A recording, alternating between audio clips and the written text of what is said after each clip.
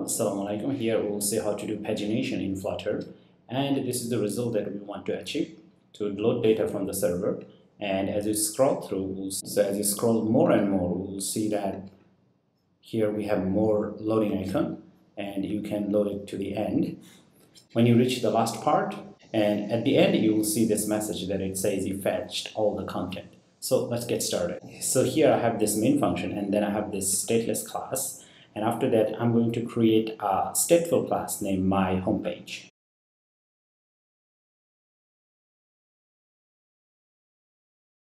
Okay, so this is what we have now, and if we go ahead and run, we'll see a blank screen, and it's black. To be able to do pagination, at the top we have defined a base URL, and this is our server data, and this is the endpoint. And then how many pages or which pages we are in, and how many items that we want to get each time, and if it is running for the first time or not, and whatever the post or information we get from our endpoint, we want to save it in this variable. Well, after that we have defined this init state function. Actually we are overriding it, and from that we are calling a function which is called first load, and this is the body of the function. And this first load function would get called when our app starts on the first page or home screen or on this certain page, which is main.dart. Now over here, at first this function, when it's get called, is running loading first, which is this one. We'll set it to true, which means that we are trying to load data from the server. And when the loading is done, we'll set it to false. So our UI know that we have loaded data and it's time to redraw. And in between these two set state function, we'll load data over here. To load data, so here we are using try catch clause, and over here actually we are making a call to the base URL, which is this one over here at the top. And as we make a call, actually we are telling the server that which page we want to retrieve and how many items we want to retrieve. Well, first time we want to read the page 0, which means the first index, and first time we also want to get 20 items. And if we can get that, we'll save this in this variable, and after we do that, we'll do a JSON decode, and then we'll save it in the list that we have declared at the top.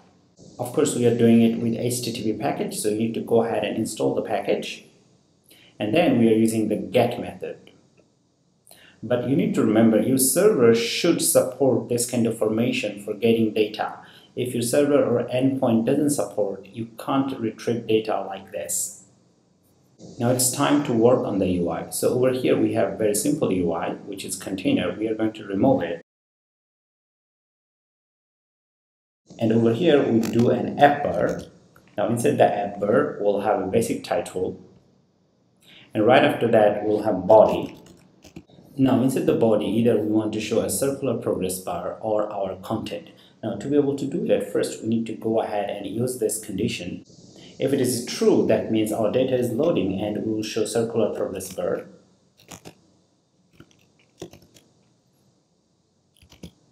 So this is the circular progress bar. Otherwise we'll show a column, and inside column we'll show the data, which means that our data has been loaded. So here inside this column we have this expanded widget, and inside the expanded widget we are using ListView.builder, and at the same time we are saying how many total posts we have, and if we have posts we are showing it in a card, and here we set up margin, and at the same time we are using list style to show the text, the post title and the subtitle. Now this is the time we can go ahead and load our app. Now we see that our data is there, and pretty much we'll see that we have 20 data over here. Congratulations. So now this is the time to go ahead and load next 20 data. This variable will help us to know if we have more data in our endpoint or not, and if we have, then this variable will help us to load the data and show the circular progress bar as we load data from server. Now we'll go ahead and declare a new method over here. And with this method, we'll be able to load more information from the data after the first load. But definitely we are checking whether it is true or not, whether first loading has been done, whether it is false or not. And at the same time, we have to say if previous more load has been set false or not. And if this condition met, then we'll go ahead and set it to true, which means that, okay, previous load more has been done and we want to load again, so that's why we'll set it to true. And once that is done, over here we'll load the data as we click on the button, and as the data loading is done, we'll set it to false. Do remember, has next is true at the beginning, which default we assume that we have more data in the server. Each time as we scroll it, so more data will be loaded. So for this reason, we have to make this statement over here where we want to go to the next page, which means that get data from the endpoint for the next page. So that's why we are increasing it by 1 over here. And after that, we'll go ahead and actually load data from the server or from our endpoint. Now over here, as you see that, once again, we use this http.get method, and over here we're passing the base URL and the page information. But remember, each time you scroll it up, the page gets increased by 1. And limitations stays the same as 20. And after getting data from the server, we decode it and put it in this list variable, but we check if we have more data or not. If we have more data, which means this is not empty, then we add the data on the top of our previous list, which is this one. So with this method, add all, it will keep the data in this list, and on the top of that, it will add more data, the new data from the server. And if this is empty, which means that this condition is false, in that case we'll set has next page equal to false, which means that we don't have any more data. Now this is the time to go ahead and call this function from our init state. So here is our init state, and right after this we are going to call this method. But before that, actually we need to initialize this scroll controller.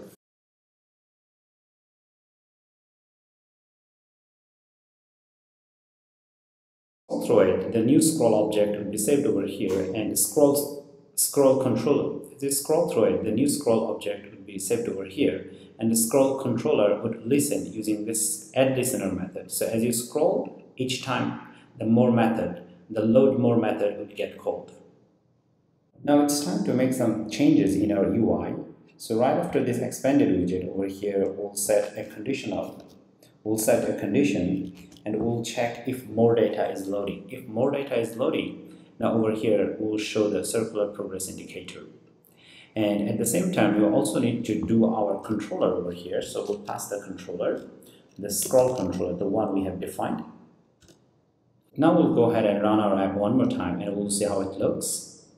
So let's go ahead and scroll it, and as you see, we see a progress indicator over here.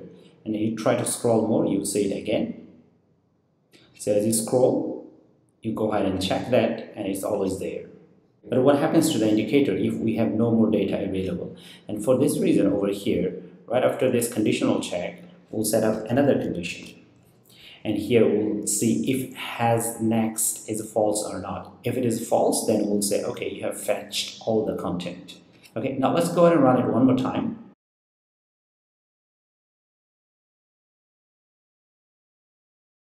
So here we see that you have fetched all the content, but there is a slight problem with this approach. So you'll see that as you start scrolling, it starts to load immediately, and we don't want to do that. So for this reason, we have to set another condition, and that's pretty easy to do. For this one, we'll come over here in our method, which is called load more. Over here, we'll check an additional condition. And with this condition, you'll be able to control how much further down you should start scrolling. Of course, you can change the value as you want. Let's go ahead and run it. And this time we'll see that it works differently. You see it didn't show up yet because we are controlling how much further it should start this scrolling or this load icon. Okay? So yeah, that's how you do pagination with ListView.builder in Flutter. Thank you.